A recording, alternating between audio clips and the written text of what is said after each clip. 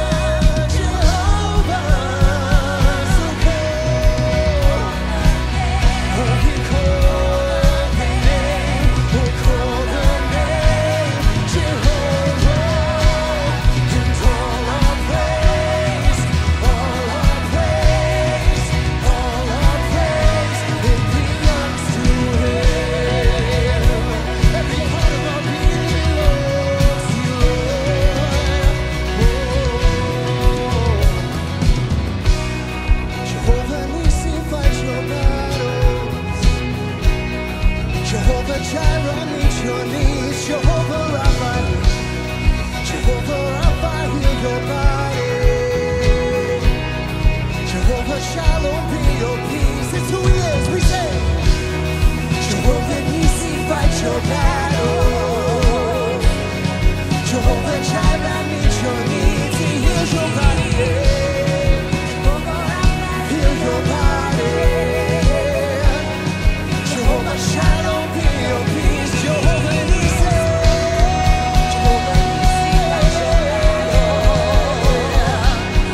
Jehovah Jireh, meet your need. Rapha, heal your body. Jehovah Rapha, heal your body. Jehovah Shalom, be your praise. So call the name, call the name, call the name, Jehovah. And all our praise, all our praise, all our praise, it belongs to him. So call the name, call the name, call the name, Jehovah. All our praise, all our praise, all our praise, it belongs to him. All our praise, all our praise.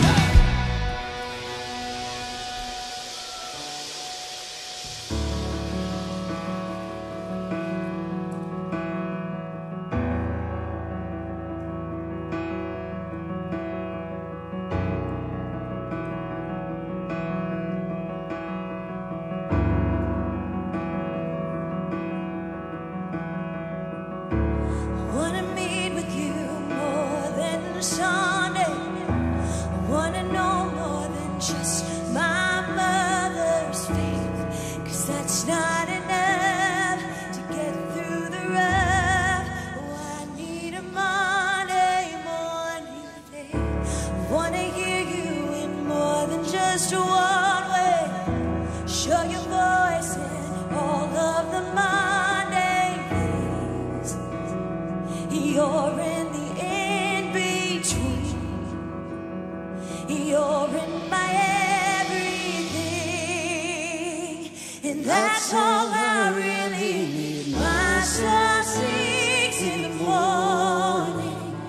I love the King and he loves me.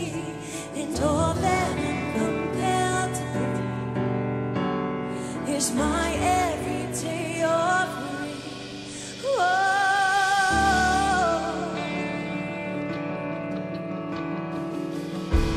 Let my worship be more than just singing. When did music become a religious thing? Let these songs be what they're meant to be. The sound of your church awakening. Help my heart to keep up with the heavens, where the angels sing 24/7 praise. You're more than enough to get through my ride. You're teaching me Monday morning faith. And that's all I really need. My soul sings in the morning.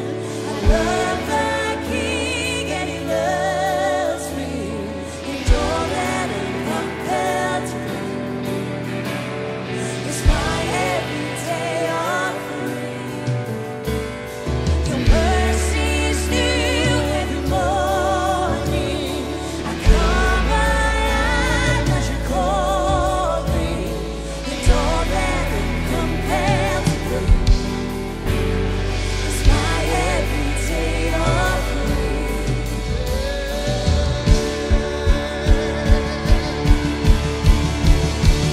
Hell's not scared of a Sunday faith if it only leads to an empty praise.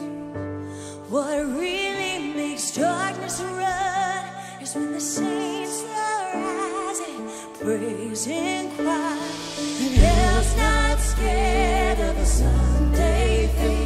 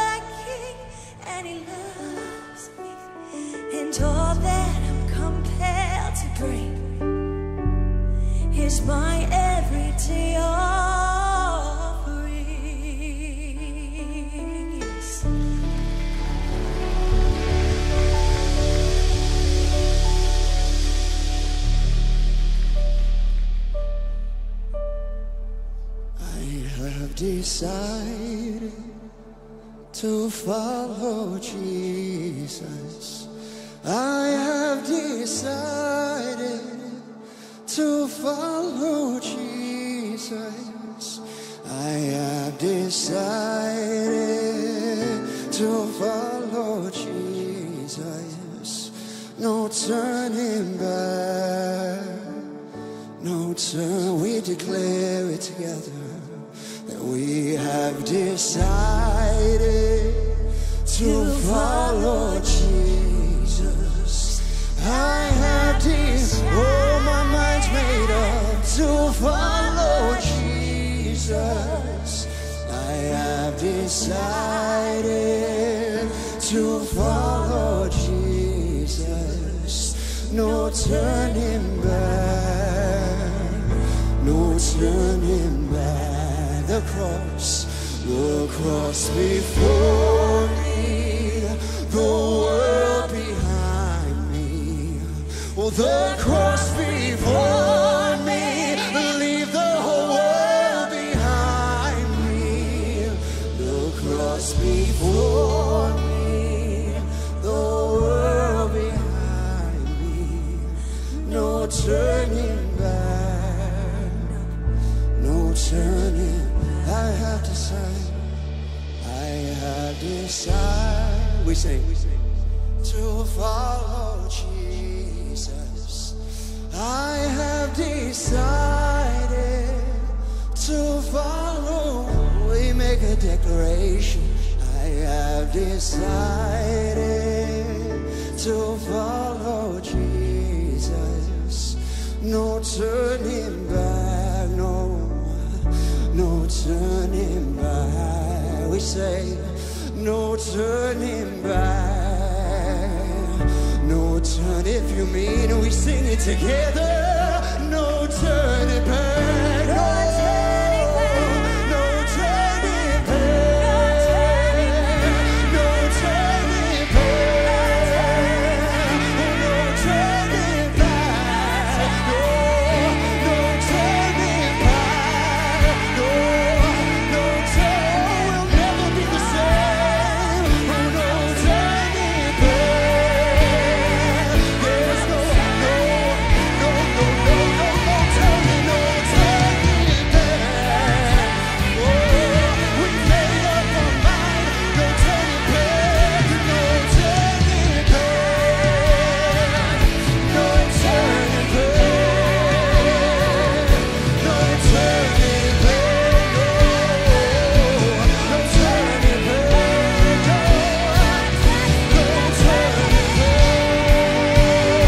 no turning back, no turning back.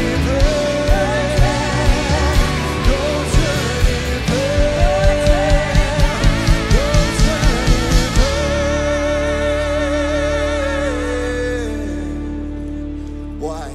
'Cause I have decided to follow my Jesus. Oh, I have decided to follow Jesus.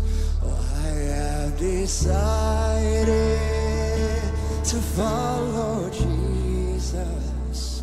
No turning back, no turning back.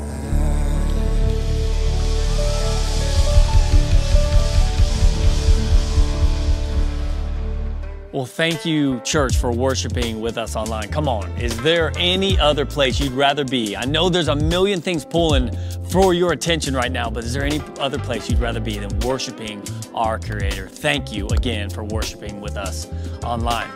Well, this Sunday is a momentous occasion for one of our campuses. And believe it or not, our Martinsville campus, they're 1 year old this weekend. How awesome and incredible is that? But check this out. Like, we don't just launch campuses to launch campuses. There's no reason for that. The reason we launch campuses is so that we can see more people come to Christ and grow in Christ. More people in cities and towns that we haven't reached yet. That is why we launch campuses, why we launched Greenwood East just a couple weeks ago. Well, Martinsville, check this out. In the year that they've been open, 21 people have texted SAVE to 65248. 21 people are going to spend eternity in heaven because of the Martinsville campus. 17 people have been baptized. 359 people have texted the word hello. They came to our church for the very first time and wanted to connect with us. They had over 500 people at their Easter services just a couple weeks ago. And because of your giving, we're able to do some massive renovations to their building over the past year. You should see the before and after pictures. Your giving matters. Your giving matters because 21 people are going to see Jesus and spend eternity with him because of what is happening at the Martinsville campus. Can we give it up for Martinsville? How awesome is that? Well, thank you so much for being a part of everything that we do here at Emmanuel Church. And maybe you're sitting there like, I want to be a part of what God's doing. I want to be able to be someone that can launch more campuses because 9 and 10 campuses are right around the corner. I know it. I believe it. And so the two easiest options can be done right there on your phone. You can go to our website at eclife.org/give, and right in the middle of the page is a little button that says Give Online. Click that button, enter the amount, and go from there. Or you can just text the word GIVE, 65248, get a secure link sent to your phone. Click that, and you're on your way investing in the kingdom of God. And maybe you want to start small. We created something called the $10 Giving Challenge. It's awesome because you get to see your $10, a recurring gift each week, grow into a mighty harvest, see your $10 reach more people, and see people come to Christ and grow in Christ. So thank you so much, church, for your generosity week in and week out. All right, enough of me. We're going to launch into our brand new teaching series with our lead pastor, Pastor Danny Anderson, Habits to Grow Your Faith. He's got a challenge in store for all of us. Before we hear from him, will you join me and let's pray together? God, speak through Pastor Danny. God, give him the words to say as we hear about the power of your word. God, just motivate us internally. Create a joy of your salvation within our souls so that we can become more like you. And God, thank you for what you are doing and will continue to do at Martinsville campus. Thank you for our church and their generosity and giving week in and week out. We just are humbled that you use us to build your kingdom. Thank you, church. Thank you, Jesus, for all that you have given us. In Jesus' name, amen.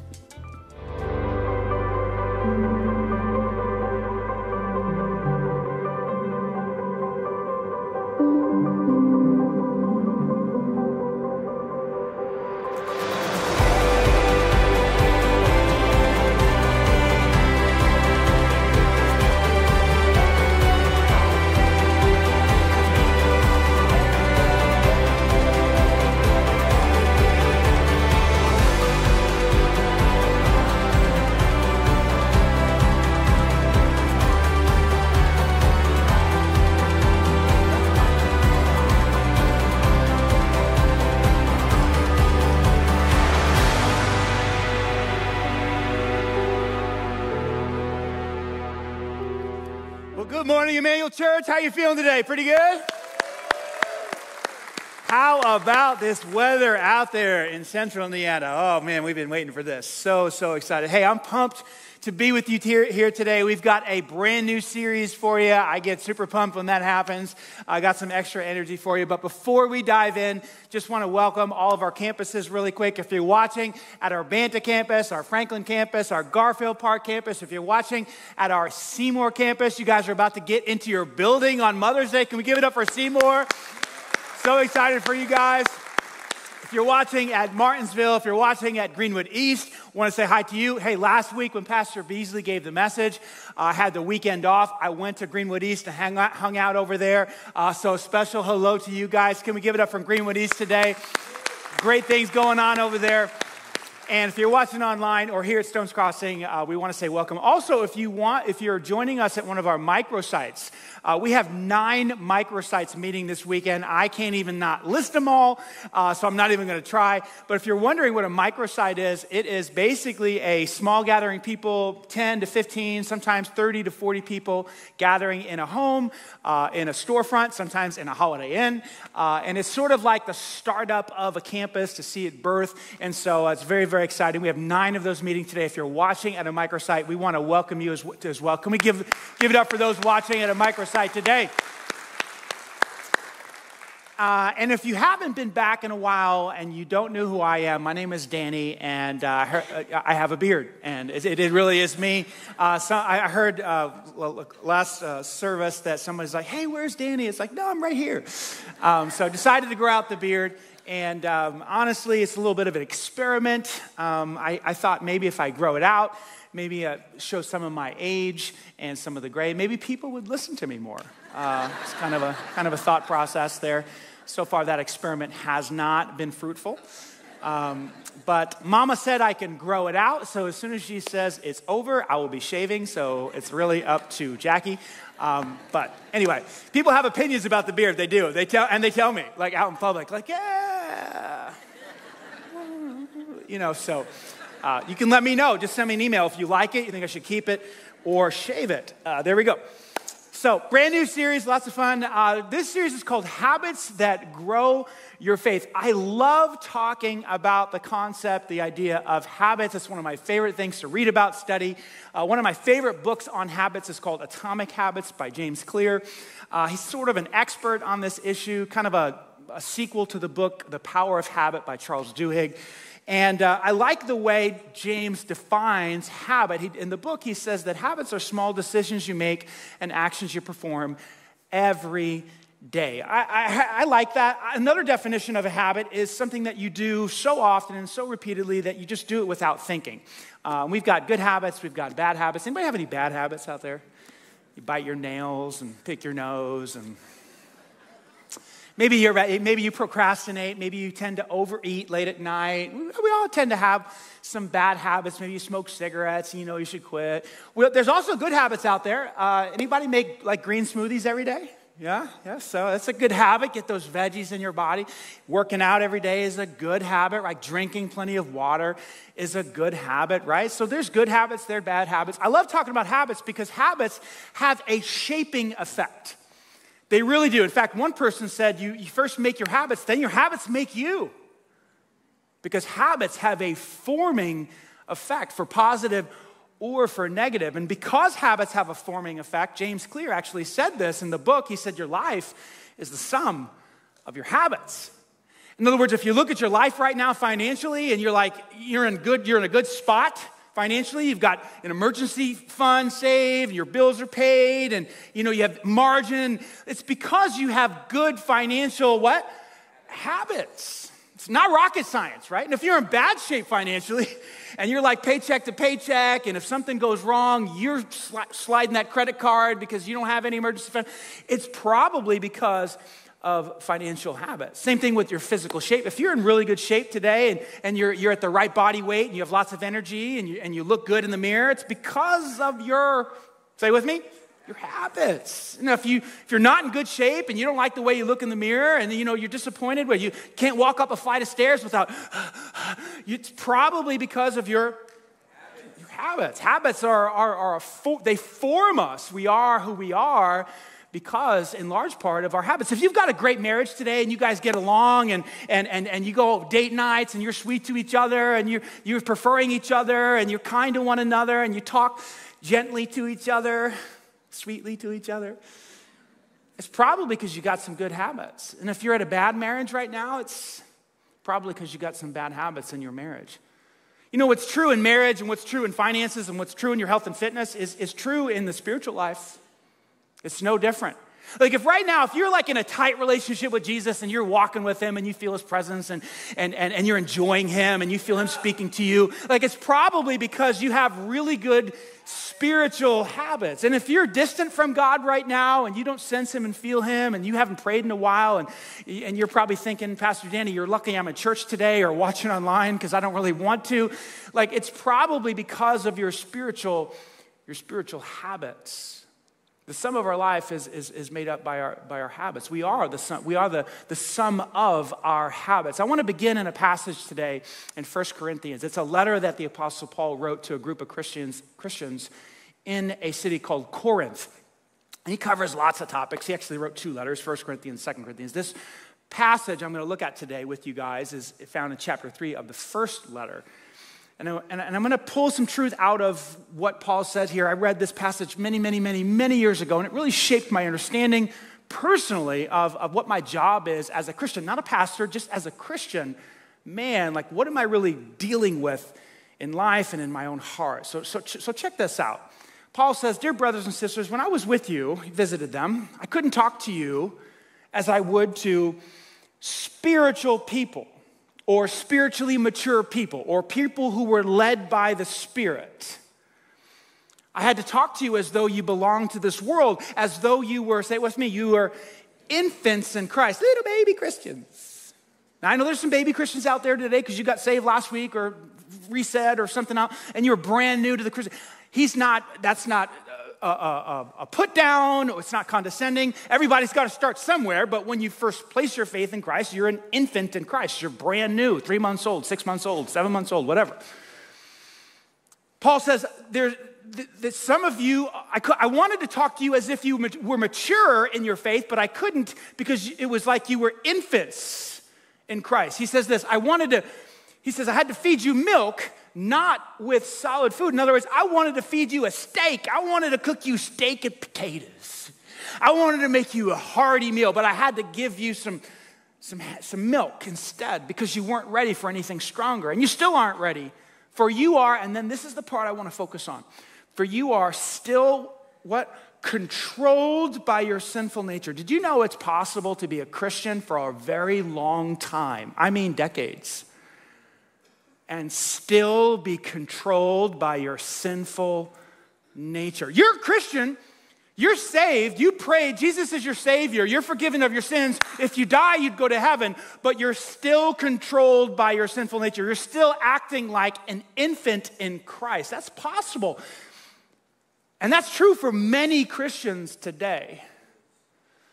And Paul goes on to give an example of what he's talking about. He says, guys, you're jealous of one another. You quarrel with each other. Anybody quarreling today with a spouse, a friend? Anybody struggling with envy or jealousy or comparison?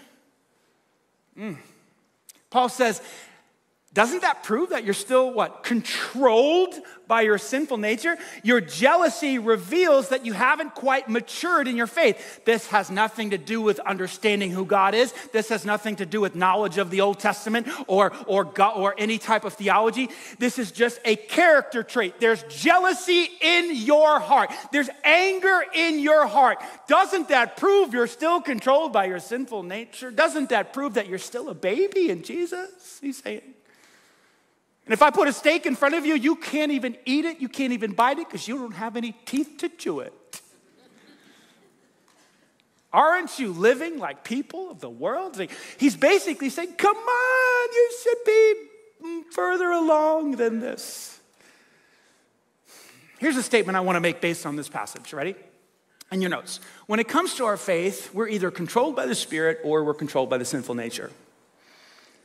See, when you become a Christian, you receive the Holy Spirit into your life, and then you begin this process of allowing Him to control your life. And some of you just will not let Him do it because you want what you want. And you're going to do things your way, and you're going to call the shots because you're the boss. And you have never surrendered to the leadership of the Holy Spirit. So therefore, envy and jealousy and lust and anger and all these different things still control your life. And Paul would say that we're infants in Christ.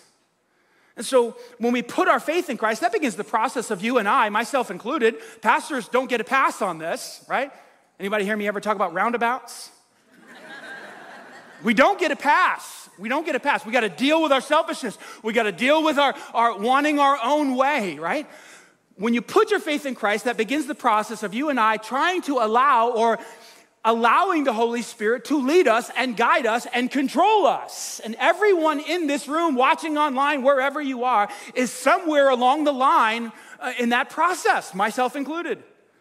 Listen to what Paul said in Galatians chapter 5. He says, so I say, let the Holy Spirit, say it with me, guide your lives. You have to let that happen. You have to cooperate. You have to give Him control. You got to let Him drive the car. Get out of the driver's seat. Get in the back.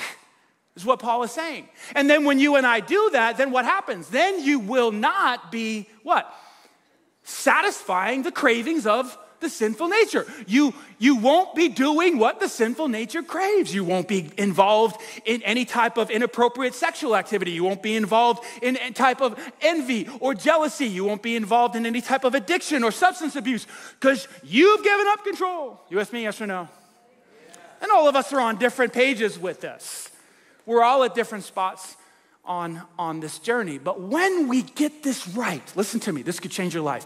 When we get this right and we surrender the control of our life to the Holy Spirit, amazing things begin to unfold in our life. You say, what are you talking about? Well, look at verse 22 and 23. When we surrender, the Holy Spirit produces this kind of fruit in our lives. Love, joy, inner peace instead of anxiety and stress. Can anybody use some of that? Right? Love, joy, peace. What about this one? Patience. Anybody have any children? Anybody raising any kids? I saw a lot of kids walking in here today. Some of you parents need this. You need this. Pay attention. Jackie and I have raised 3 kids. We're still having to be patient with them. They live out of state now, and they're a little bit older, but we still need patience. Where does that come from? The Holy Spirit produces this kind of fruit in your life. As you surrender to the Holy Spirit, He's the one that produces these things, these wonderful, beautiful things. Kindness, gentleness, self-control. Wow. Can you imagine having enough self-control to no longer scroll? Like some of you scroll, you can't stop. Like I understand, I have my own addictions. I do, you know. I'm ashamed to maybe admit some of them, but can you imagine having the self-control to say, nah, I'm not going to scroll anymore? Because some of you do hours, and you can't stop. Because the videos are pretty interesting, aren't they? I mean, it's one after another of amazing videos. You ever see the shark ones? They just come in the shark ones. They just come out of the water and they bite the boat. And I'm like, oh, I could watch that forever. Another shark video. And then what I do is I send them to my staff, right? I'm like, because I don't get in the ocean because sharks bite your legs off. And so this is like evidence and proof. So I send them. I copy, send. How many copy and send videos? Scrolling. It's fun for 5 minutes, but some of you are on there for 2 hours, right? We're having a little fun here, but we could use some self-control. Am I right or wrong? Let me give you a statement real quick. Because this is all, I'm still in my introduction here. I haven't even started yet. A spiritual person, here's a statement, ready? A spiritual person, Paul said, I wish I could talk to you as if you were spiritual people. A spiritual person is one who consistently demonstrates the character of Jesus. And what is the character of Jesus? Love, joy, peace, patience, kindness, gentleness, self-control. That's what a spiritual person looks like. It's not a person who's got a PhD in theology or a master's degree in pastoral leadership or any type of, education in the Bible. That's not spiritual. That's knowledge, but it's not spiritual maturity. You with me? There's a big difference between knowledge about God and Christ-like living and Christ-like character.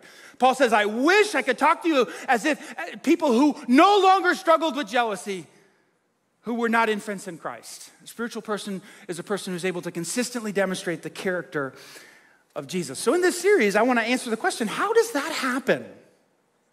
Some people think, well, if I get baptized, then that will happen. Then I'll be like Jesus. Or some people think if we just took communion more often, we have people ask, can we do communion more often? A little juice, a little bread. Can we do that weekly? Maybe that would do it. Maybe if we did more worship nights, because we got a worship night. They're awesome. We got one coming up next week. You should all come. Maybe if we did more worship nights, then we would become more like Jesus, right? How does this happen? Listen, if baptism could help you consistently demonstrate the character of Jesus, I promise you I would have a hose running and I wouldn't even fill up the tub. I would just take it and spray all of you in the crowd. Like if water could transform you, I would spray you. But those of you who've been baptized, you got baptized and it was a wonderful day and you told everybody you were a follower and you were back doing the same thing the next day. Anger, jealousy, lust. Because baptism is like this, it's a symbol. And I think you should get baptized, but baptism is like a wedding ring. This is my wedding ring. And when I put this wedding ring on, and when I did, 20, how many years ago? 24. Yes. 24 years ago when I put this ring on, this told everybody that I was a husband, but it didn't tell them what kind of husband I was. Maybe I'm a bad one. Maybe I'm average, right? The ring doesn't change me. It just tells people I'm married. Well, baptism's the same way. Like baptism. So what is it that actually changes us? And I'm going to give you an answer that some of you are quite frankly, you're going to send me an email. You say, I don't like that answer. So that's okay, send it. Here's how we become Spirit-led people. We become Spirit-led people through the boring, horrible thing called habit. Nobody wants to hear that. Why do I say horrible? Because it's monotonous. It's just habit. It's not sexy. It's not fun. It's just blah. Habit. How do I become a Spirit-led person? I become a Spirit-led person through spiritual habits. Listen to what Jesus said in Luke chapter 6, verse 40. From the mouth of the master himself. Students are not greater than their teacher. In other words, you're not going to become better than Jesus, right? But when the student who is fully, say it with me, trained. That's an interesting word, don't you think? You don't hear pastors talk a lot about training. But Jesus said it himself. When the student is fully trained, then the student will become like the teacher. What?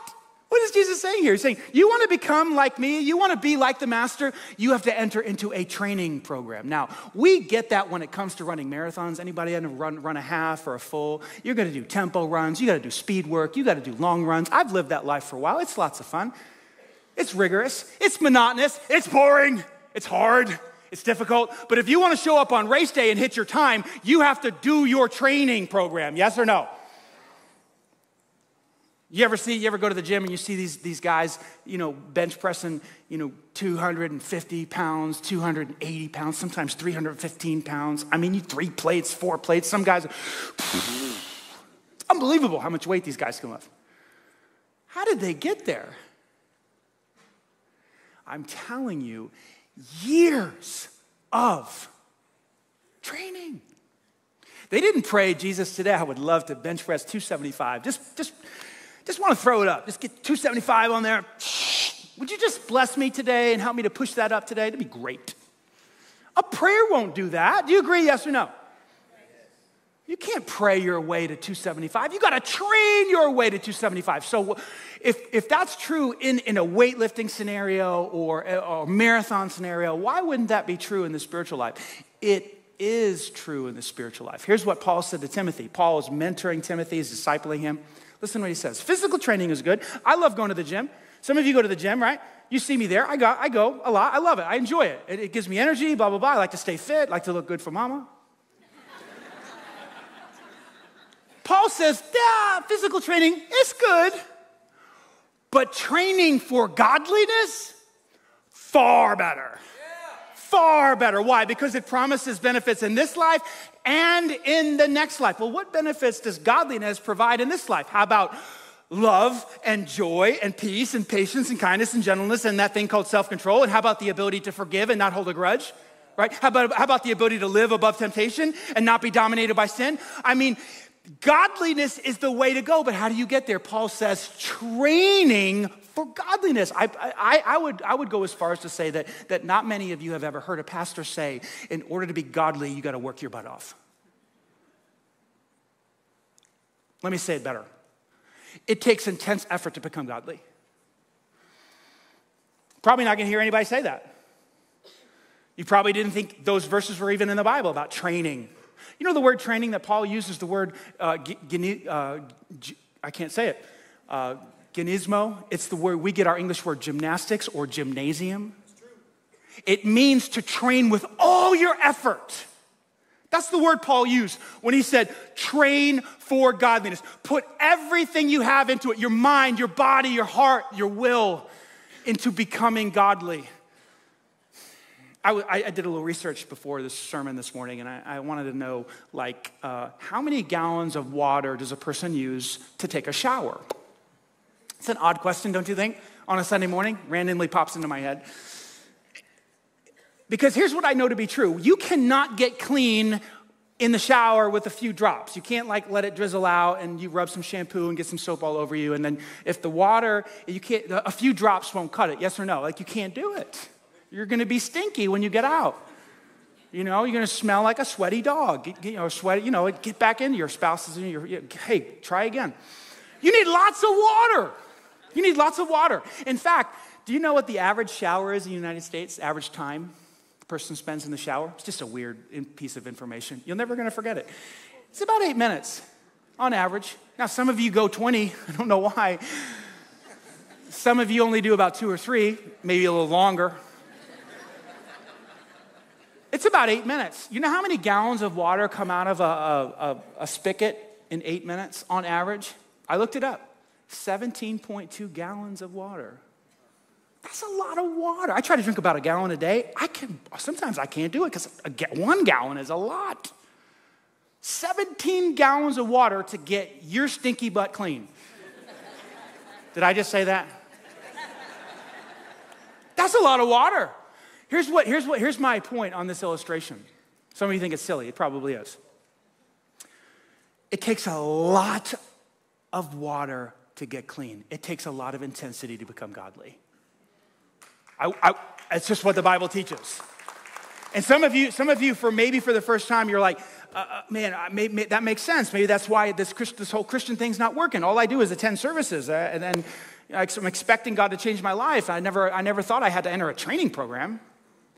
And some of you are hearing this and you're going, now wait a second, time out. I've always been taught that Christianity is a free gift and it doesn't require effort and it's all you just all receive by faith. And that's true. Salvation is by grace through faith. It is not from yourselves. Paul says it is a gift from God, not by works so that no one can brag. But I'm not talking about going to heaven when you die. I'm not talking about getting saved. I'm talking about after you get saved, how do you become like Jesus? And that is the part that requires effort. Dallas Willard taught me years ago that growing in your faith is not opposed to effort. It's opposed to earning. We're not earning God's favor when we do this. We're not putting in effort so that he could look down upon us and say, oh my gosh, I'm so pleased with you. No, he is pleased with you because of the blood of Jesus. Amen? You are totally accepted in him because of the sacrifice of Christ on the cross. But now that you're accepted, now he says, okay, now I want to transform you into a new person and make you into a little Jesus. That's why Paul said in Philippians chapter 2, work hard to show the results of your salvation. I mean, could it get any clearer than this? Work hard to show the results of what? Getting saved. So you got saved. Awesome. You prayed that prayer. Fantastic. Now let's deal with your jealousy.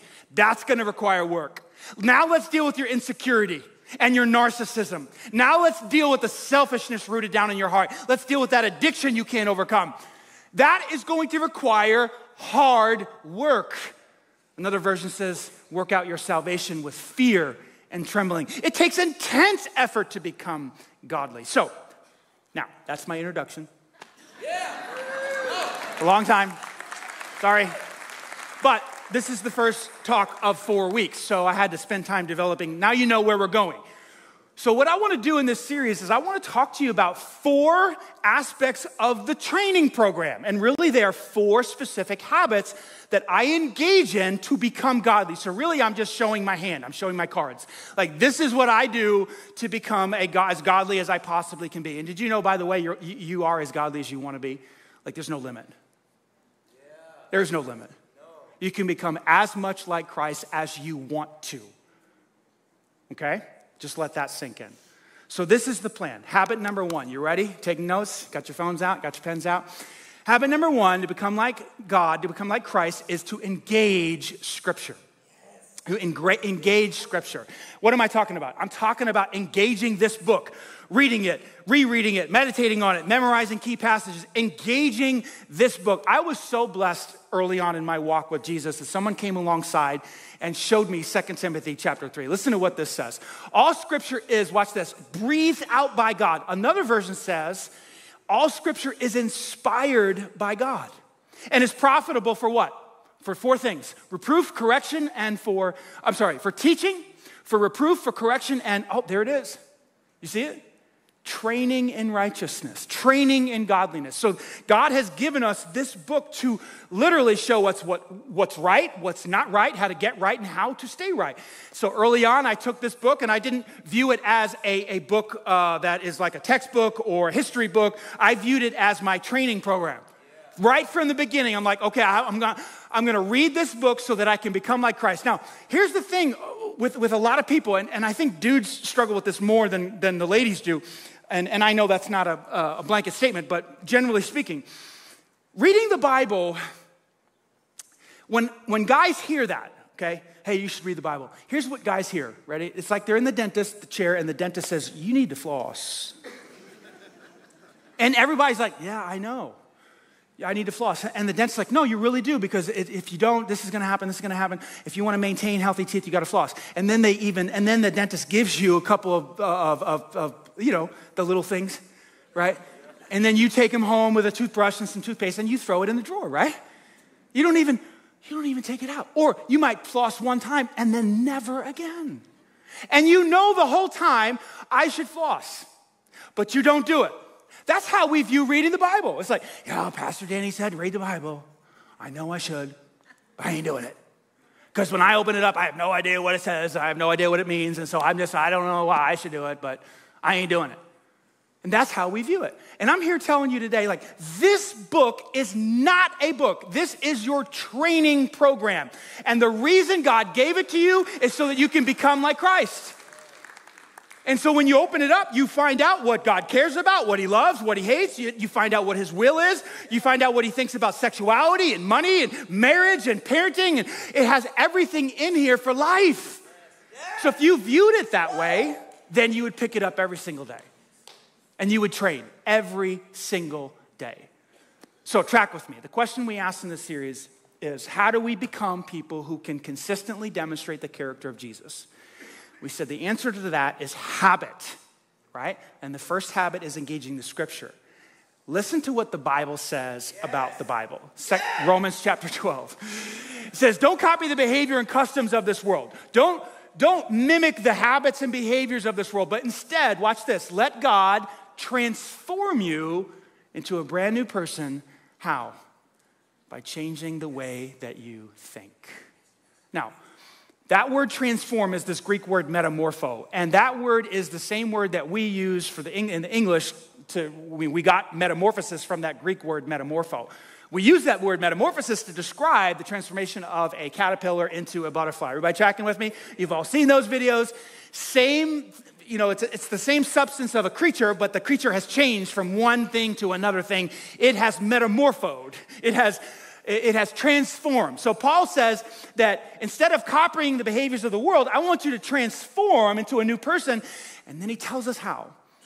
By changing the way that you think. Now, if those of you up to date on the most recent brain science out there, it's all over the place. You can Google it today and find out. We know today that when you think a thought over and over and over, any thought, over and over and over and over again, it carves what's called a neural pathway in your mind. Everybody tracking with me? Once that neural pathway is carved in your mind, you're in a rut. And it's really difficult to get out of that rut. I'll give you an example, a negative example. I'm unloved, I'm unworthy, nobody loves me, I'll never find someone to marry. Okay, that's a very common thought. You think that over and over. I'm unloved, I'm unworthy, I'll never find somebody, nobody will marry me. Over and over. And then someone else tries to say, man, you're loved and you're beautiful and you're going to find a man one day. Nope, I cannot receive that. That is not true. What's true for me is that I will always be alone because I am unworthy, I'm unloved, I'm undeserving, and no one will marry me, right? Why? Because you've created a neural pathway. It's powerful. But you know what you can do? You can actually fill in that neural pathway and create a new one. This is what neuroscientists are telling us. It's called plasticity. You're literally reshaping the way that you think about yourself, about life. And then we read in the Bible, like Paul knew this.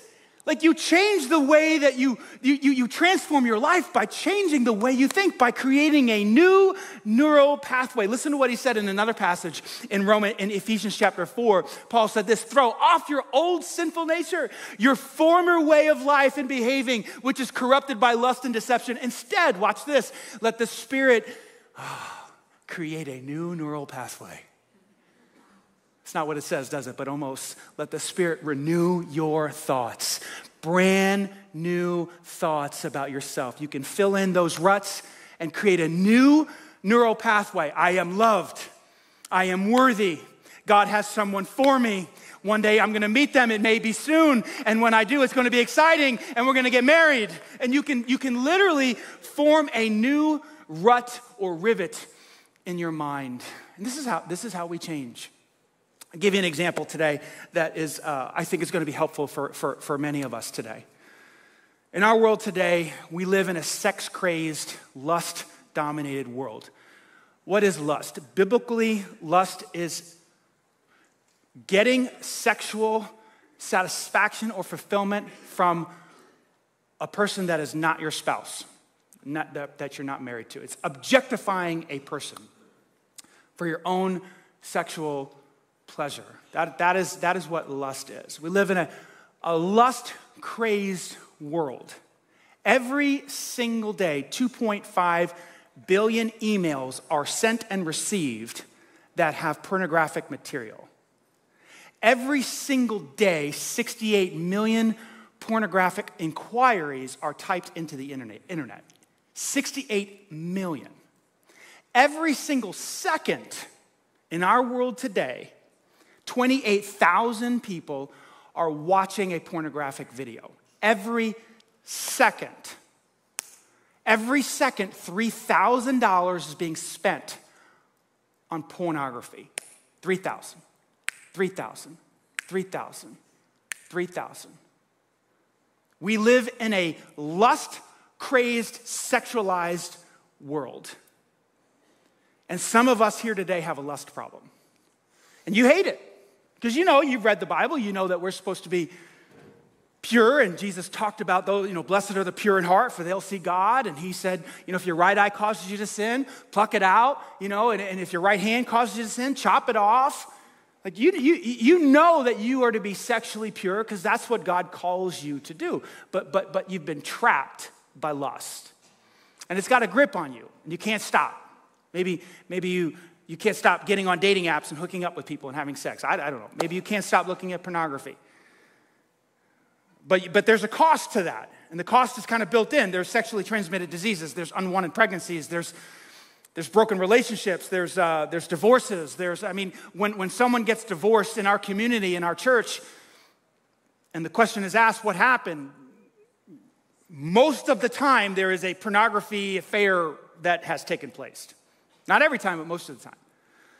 Lust has entered in, and there's been some form of unfaithfulness and adultery. How do we get control of that? Because as Christ followers, we're called to live a much different way, in a pure way. Well, we actually have to change the way that we think about lust. Listen to what Job said. Try this on for size. Let this carve a new pathway in your brain.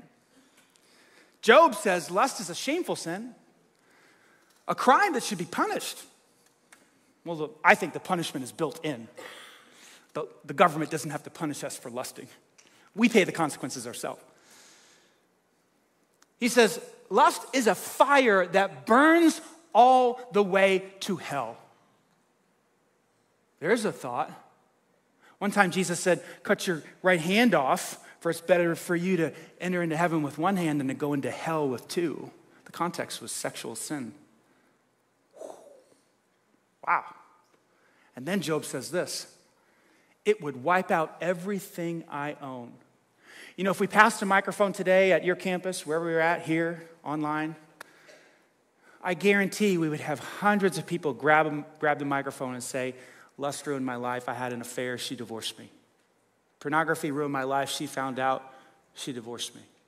I now have an addiction. Hundreds of us. Because what Job said is true. It would wipe out everything I have. Lose my relationship with my daughter, my son, my wife, my husband. Years ago, I was so blessed to have another man come alongside of me and show me something that changed the way I thought about lust. Because as a young guy growing up in New York, it just was whatever. Had no control. Was not a Christ follower. Didn't understand what God wanted, what his will was. And so lust was an issue for me, just like it is for most people. So I get saved, and then I asked a friend of mine how do you deal with lust? And he showed me a passage that changed my life. He showed me a passage that gave me a new neural pathway. He showed me a passage that changed the way I think about women. Watch this. Paul tells Timothy, treat the older women as you would say it with me, your mom. Let that sink in. You see an attractive older woman? That's mom. Well, that changes things, doesn't it? It sucks away all the sexual connotations, there's not there. Mom. And then he says, treat the younger women with all purity as you would your own sisters. I never had a sister, but I've become a grown man and now I have a daughter. Paul could have said, if Timothy was a little bit older, he could have said, treat the younger women as you would your daughter with all purity. See, what that does is that removes any sexuality between you and anybody that you might find attractive or whatever. That's my mom, that's my sister, that's my daughter. So right out here, as I'm looking at all you pretty people, mom, sister, daughter. Some of you are like, you better call me your sister. Okay, sis, you're my sis. Now, if you're a lady, just flip it. If you're a lady and you have a problem with lust, every older man, hey, pops, hey, dad, daddy-o. If it's a younger guy your age, it's, hey, brother. Or your son. And what is Paul telling Timothy to do here? He's given him a different way to think about the opposite sex, because the opposite sex is not supposed to be objects of lust. The same sex is not supposed to be an object of lust. People are not objects of lust. People, I don't know if you know this, according to Genesis 1:27, people are made in the image of God. They're not objects to be lusted after. They're creatures to love and be cherished and honored as individual people created in the image of the living God.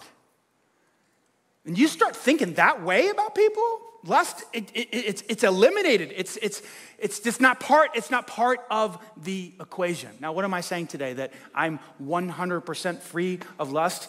No.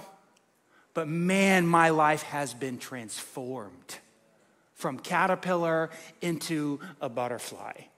What did Jesus say? Here's how he said it. Watch this. Ready? If you continue in my word, then you'll truly be my disciples, and then you'll know the truth, and the truth will set you free. Say it louder. Free. Free from what? Anger, lust, jealousy, whatever. But you have to continue in this book every single day. So what did I do this morning? You guys know what I did this morning at 5:30. You know what I did? What did I do? I was on my back porch reading through this book.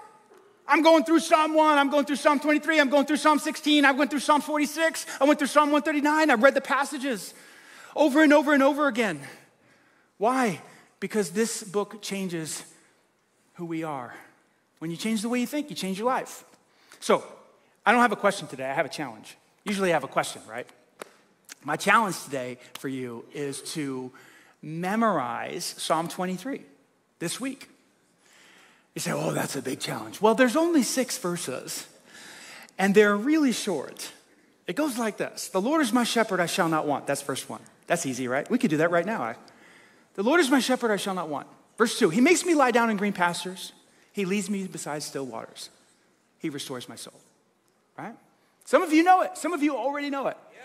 Even though I walk, he leads me in paths of righteousness for his name's sake. And even though I walk through the valley of the shadow of death, I will fear no evil. For you are with me, your rod and your staff, they comfort me.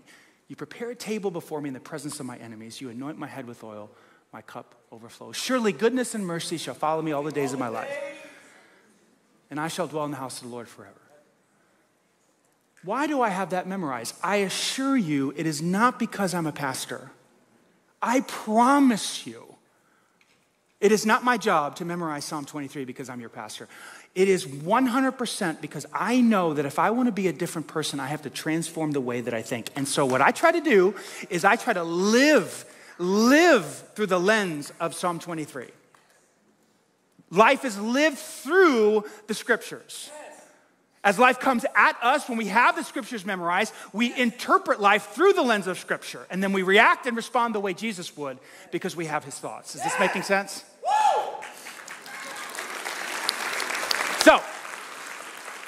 So your homework this week is to take tomorrow, Psalm 1, Psalm 23, verse 1. Just Monday, just do verse 1. Okay, the Lord is my shepherd, I shall not want. Tuesday, verse 2. He leads me in paths of righteousness for his name's sake. Then go verse 3 Wednesday, go over verse 4 Thursday, verse 5 Friday, verse 6 on Saturday. And then next week when you come back, because everyone's coming back, right? Everybody's coming back? On Sunday, what we'll do is we will recite it together in the English Standard Version because that's the one I have memorized. And together next week, we're going to do it out loud together at all of our campuses. And we're going to hide God's word in our heart. And we're going to transform our lives by changing the way that we think. Yes? Good stuff? Awesome. I said a few moments ago that Paul told Timothy to train ourselves in godliness. It's actually far better to train in godliness than it is to physically train our bodies. Why? Because the training in godliness has promises and benefits for this life now and for the next. What is he talking about? Paul is talking about love and joy and peace, and he's talking about the abundant life in Christ. There's no better life than life with Jesus. And then when you die, you go on to experience heaven after you die. Promises in this life and in the life to come. Some of you have not yet opted in on that. Maybe because you think that this is all religion and church, and please don't get distracted by that. I personally don't even really like church. I like our church. I hate religion because religion is basically a system that man creates to try to, get people controlled. But what Jesus came to bring is not, he didn't come to build churches or create a religion. He came to walk with you and talk with you and to give you a life that is satisfying and fulfilling. And that's what I'm talking about today. And some of you have not opted in on that yet, and I want to invite you to do it now. It's faith. You reach out to Jesus, you acknowledge that you've fallen short of his standards, broken his laws, and you need forgiveness. And he died for you. And he bled for you. And he came back to life to give you that life. And so right now, wherever you're at, if you're watching online, you're at a microsite or a campus, I'm going to ask you to just close your eyes and bow your heart. If you're here at Stones Crossing and you don't have a relationship with Christ, take this moment and make it yours. Will you pray with me? Just say this to him. Dear Jesus, I need you. I've fallen short. I've messed things up. I've tried to live on my own. And so I turn to you today. And I put my trust in you. And I ask you to forgive my sins. Cleanse my heart. I declare that I believe in you. That you are my Savior. Wash me clean. Cleanse my heart. Make me your son or daughter. And from this day forward, teach me to follow you. Train me to become like yourself. I pray this in Jesus' name. And everybody said, amen, amen. Can we give God glory, church? Amen.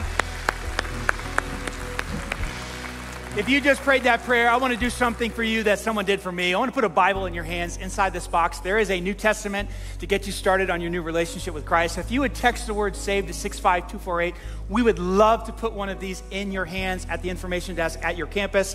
If you are watching online, give us a little bit more info and we'll send one to you in the mail. There's also a special gift in here from us to you. Can we give it up one more time for what God is doing across all of our campuses? Amen.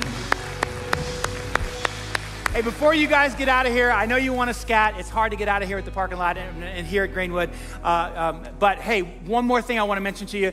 Recently, I put together 7 short videos for those folks who just put their faith in Christ recently. We've called it our Come and Grow series. And if you actually go, I don't have my phone, sorry. But if you go to our church app, you can find this series on there. They're 4 to 5 minute videos talking about what is faith, why should I read the Bible, why should I get baptized, why should I be in a small group, all that stuff. You can go to our app or you can go to eclife.org/the Grow series, and you can find it on our website there as well. Let's pray, and then I'll dismiss the local teams. Father, we love you. Thank you so much for this new series. Help us to grow in our faith. Help us to build these habits in our life to mature and become like your son. We pray this in Jesus' name. Amen. Right now, I'm going to hand things off to the local teams. Love you guys. See you next week. All right, thanks, Pastor Danny. That's a wrap for week 1 of Habits to Grow Your Faith. Hey, follow us on social media this week on Instagram and Facebook. They're going to be at the bottom of your screen, our handles. We got a lot coming at you with this series, a lot of things that you can do to help grow in your faith. Again, follow us on social. If you made the decision to follow Jesus, congrats to you. Make sure you text SAVE 65248 so I can send you your SAVE box in the mail. Well, thank you again for being a part of our service. Pastor Danny continues this series next week. Can't wait to be a part of it. You guys have an awesome week and bring a friend. Hey families, welcome to our online campus kids ministry. We're so glad you're here with us today. If this is your first time tuning in, we would love for you to text hello to 65248 so we can say hi and welcome you. We have an amazing time planned for you today. Now, if you're a 5th or 6th grader, you can find your content on our website at eclife.org/kidswatch. Parents, if you want to rewatch today's content and get some awesome follow-up activities, you can also head to eclife.org/kidswatch. Let's get things started with Ollie and our preschool friends today. Last week, we began learning that we can do what Jesus says. Jesus shows us how to be patient and kind. You can do what Jesus says and shine your light every day. We're going to learn more about how we can do what Jesus says, but first, let's worship together.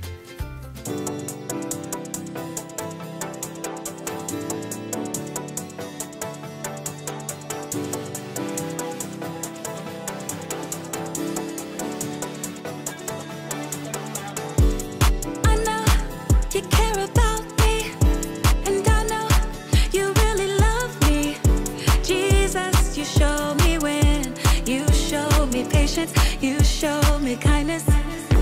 And now I know I can do the same, loving everyone in the same way. Jesus, you showed me that I can be patient, I can be kind, yeah. So I will give your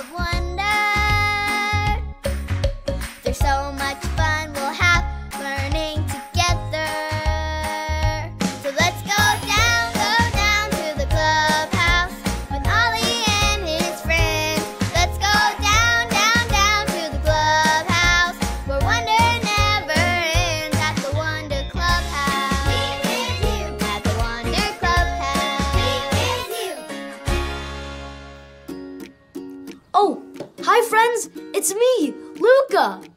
These are some super cool night lights.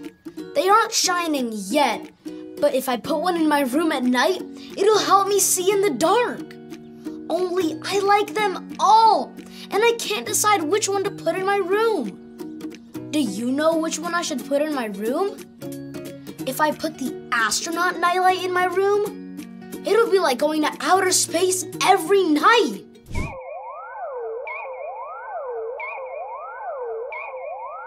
And if I put the shark nightlight in my room, it'll be like going on a deep sea adventure.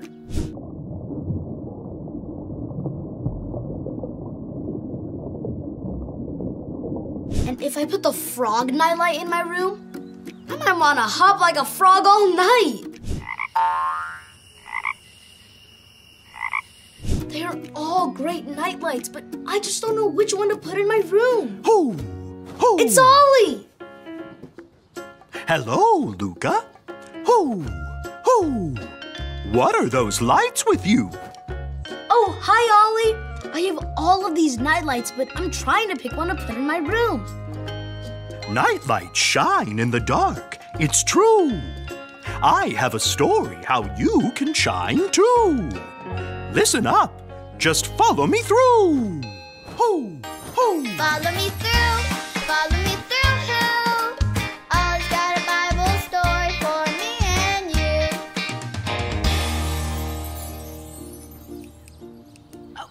Hi friends, I'm Carrie the dog walker. It is so great to see you. We are having a light parade in the neighborhood tonight, and we all need a light to shine. So I'm bringing this flashlight.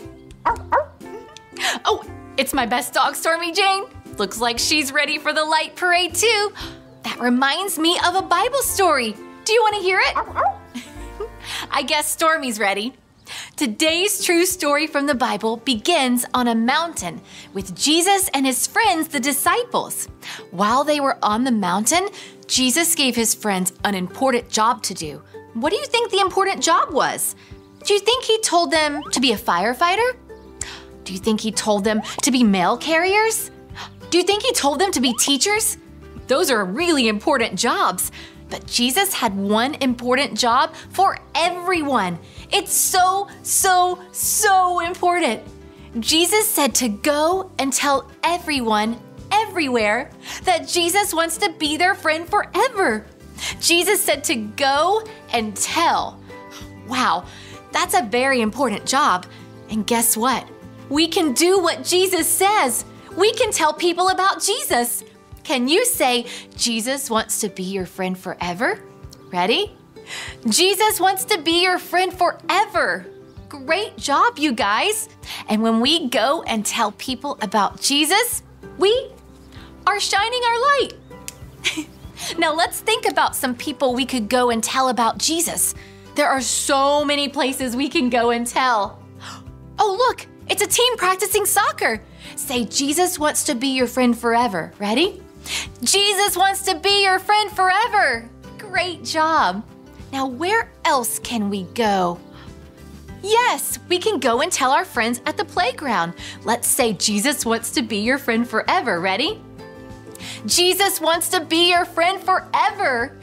Wow, you are really good at this. Let's do one more. Oh, look, it's a grandma. We can go and tell our grandma about Jesus. Ready? Jesus wants to be your friend forever. Great job. When we go and tell everyone everywhere that Jesus wants to be their friend forever, we are doing what Jesus says and shining our light. Oh, hey there, Ollie.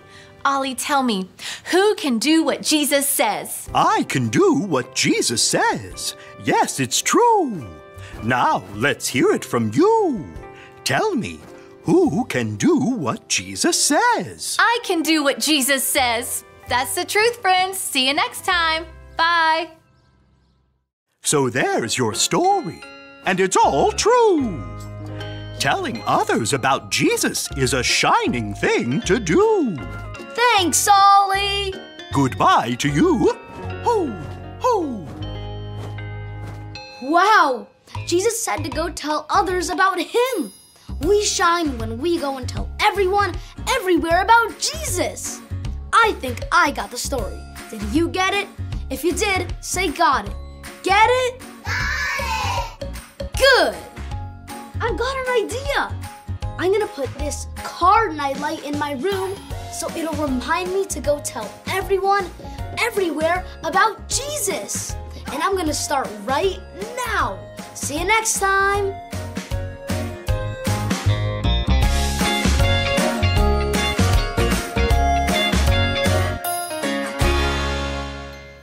Wow, Jesus said to go and tell others about him. We shine our light when we do what Jesus says. So let's go and tell everyone everywhere that Jesus is alive and Jesus wants to be their friend forever. Preschool friends, thank you for joining me today. I'll see you next week and bring a friend. Now it's time for our elementary friends. Last week, we started talking about patience. Remember, patience is waiting until later for what you want now. It's tough when we have to wait for something we really want, but God can help us to wait. Well, by choosing to be patient, I can wait for you to learn more about patience. But first, let's worship together.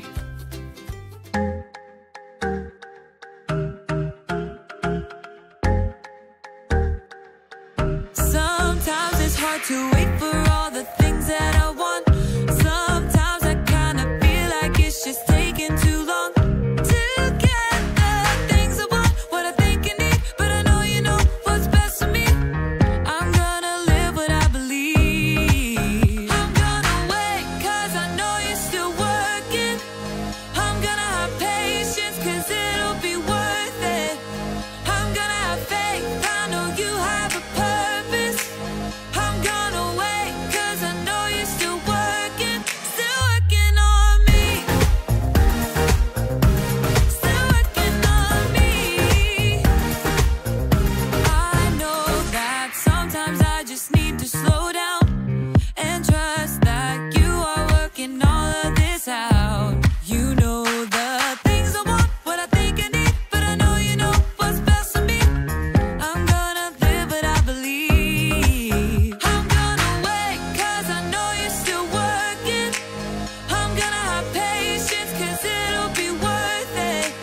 I'm gonna have faith, I know you have a purpose. I'm gonna wait 'cause I know you're still working on me.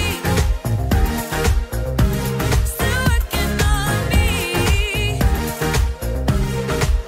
I'm gonna hold up, slow down. I'm gonna trust that you're working it out. I'm gonna hold up, slow down. I'm gonna trust that you're working it out. I'm gonna hold up, slow down. I'm gonna trust that you're working it out. I'm gonna hold up, slow down. I'm gonna trust that you're working it out. I'm gonna wait 'cause I know you're still working. I'm gonna have patience 'cause it'll be worth it. I'm gonna have faith, I know you have a purpose. I'm gonna wait 'cause I know you're still working on me. Still working on me. Still working on me.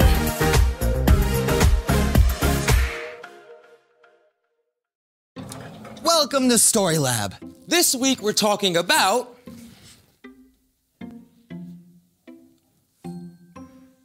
patience. Huh, I see what you did there. Plus some real Fruit Ninja action and the most expensive bowl of soup of all time. Ooh, this intro is making me hungry. Let's go.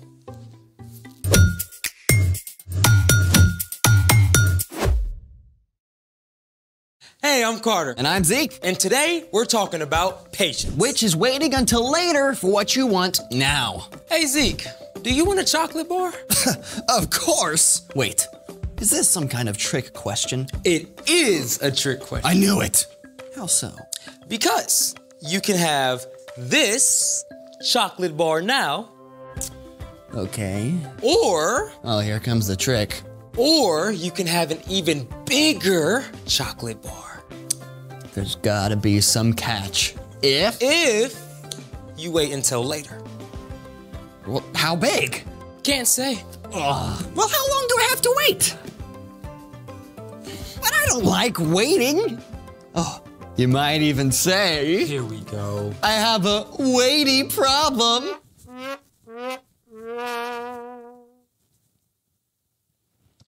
Well, here's the thing to remember. No one is making you wait. You really can have this chocolate bar now. It's totally up to you.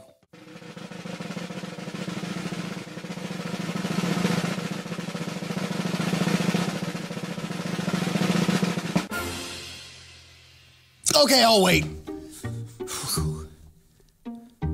I mean, this is good, but if I hold out, I'll get something even better, right? Yes, you will. Okay, so waiting. Yep. Just gonna do some good old-fashioned waiting. Mm-hmm. The old wait-a-rooney. Yep. Whatchamacallit. Mm-hmm. Waity McWaiterson. That's right. Just gonna keep on waiting. Want to blow up a watermelon? That works. Let's do it. To explode a watermelon, we'll need... Wait, no, let me guess. A watermelon? Yep.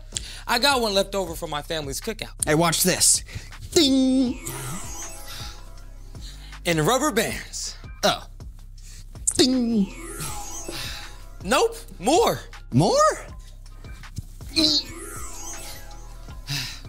Not yet. What? Yeah. That is a lot of rubber bands. Yeah, indeed. We'll need as many as 500 or even more. And just for fun. Now, we start putting on the rubber bands. There goes the first one. Oh yeah, we got many, many more to put on. Oh. Okay, so when do we get to the explosion part? Well, when these rubber bands are stretched out, they contain potential energy. But when they eventually contract, what was potential will become real. That action is called kinetic energy. Huh. So potential energy is stretched, and kinetic energy is boom. Now, let's talking more rubber banding.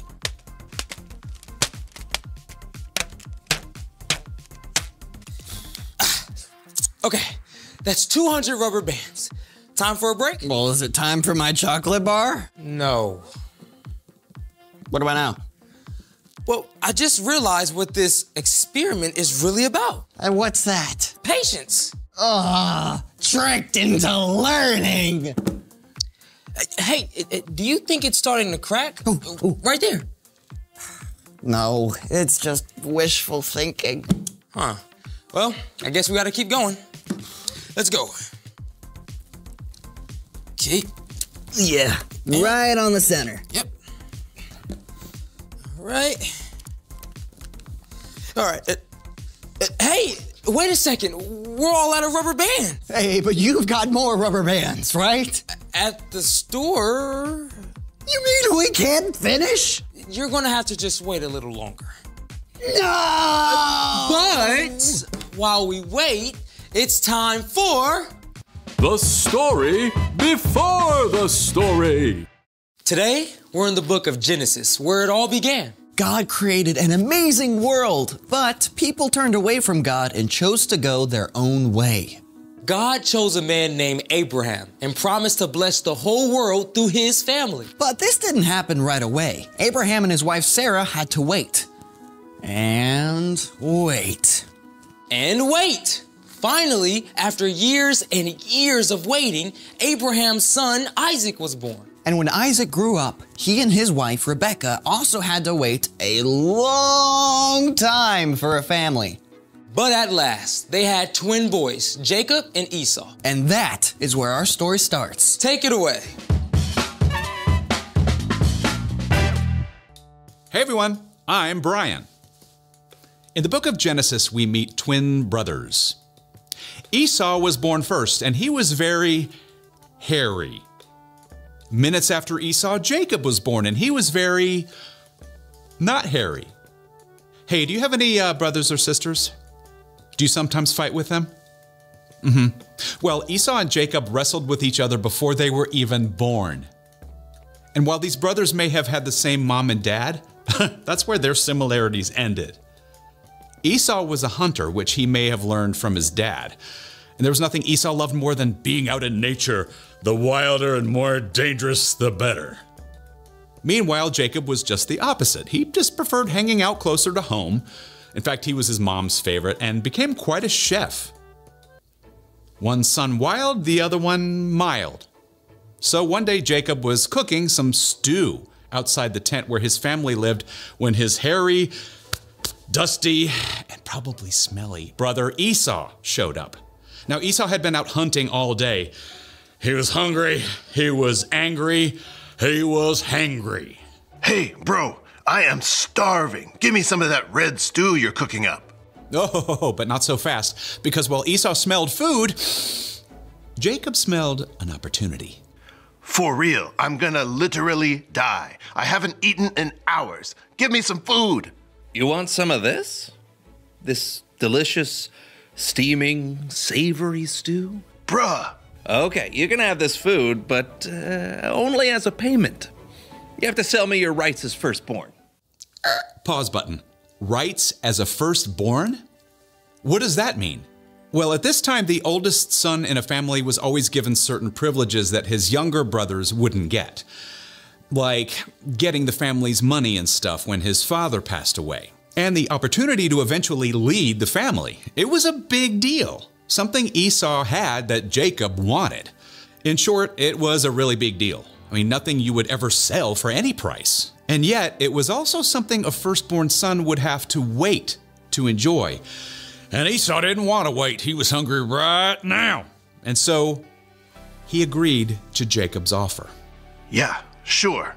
I'll sell you my rights as firstborn. What good are they to me anyway? It's not like I can eat them if I literally die. Now, let's be real. Esau was not about to die of starvation. But Jacob gave Esau some lentil stew, and with that, Esau gave away his rights as the firstborn son. So was that the end of it? I mean, Esau just got a bad deal buying the world's most expensive bowl of lentil soup? Sadly, no. Because of Esau's impatience, many bad things happened, including a lot of fighting within the family. Esau wouldn't wait, and so he missed out on a lot of good things. The end. Wow, that's a powerful lesson about waiting. But also kinda, what's the word? A bummer. Yeah, just think about how bad Esau must have felt once he finished that stew and realized what he had done. It's true. A lot of bad things did follow Esau's choice, but guess what? Eventually the brothers made up, because no matter how impatient we get, God never gives up on us. So, what's our part in the story? Patience is waiting until later for what you want now. So when you think there's no way you can wait, like Esau, stop and think again. Like when you have to wait for screen time until after you finish your homework or chores. You can get mad and yell at your mom and maybe completely lose your screen time. Or you can take a deep breath and remember your mom probably put that rule in place to help you, even if it doesn't feel like it right now. It can also be super hard to wait if Dad says you can't have a snack because it's too close to dinner time. Or to wait until your birthday to get something you really, really, really want now. Exactly. That's what I do. Waiting is tough, but God promises to give us patience when we ask. When we follow Jesus, God sends the Holy Spirit to live inside us. Patience is a gift from God's Spirit. And waiting time doesn't have to be wasted time. Yeah, you could use that time to do something creative. Or find a way to help someone out. Yes and yes. Well, I'm still not a huge fan of waiting, but I can see how God can help you wait. That's great. We'll see you guys next time, if you can wait that long. So, here's the thing. When you think you can't wait, think twice. Now do we get to finally finish our watermelon explosions? Still out of rubber bands, but I did put together this special montage to reward your patience. Oh.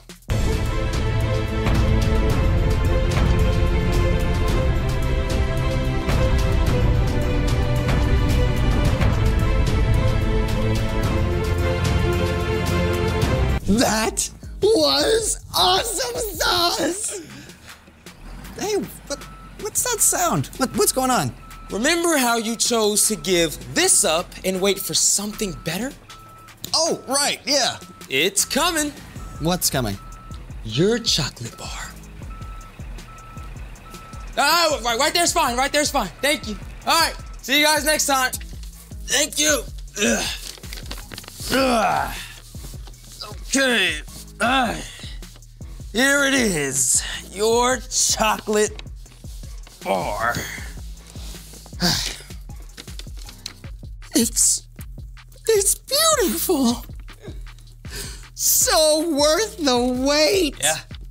Thanks for joining us in the Story Lab. See you next time.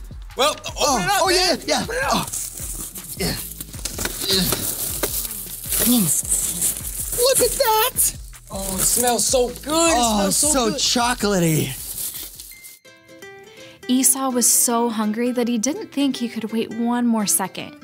He didn't have patience, and because of that, he gave up his rights as the oldest son. Eventually, Jacob and Esau made up and fixed their relationship, but Esau's choice wasn't something he could take back. It was done for good. So, what can we learn from Esau's impatience? Think twice. Today, I want you to remember this. When you think you can't wait, think twice. Stop and ask God to help you make the wise choice so you don't end up doing something you regret. Whatever situation you find yourself in, you can always ask God to help you wait. I've had such an amazing day with you. We'll see you next week, and bring a friend.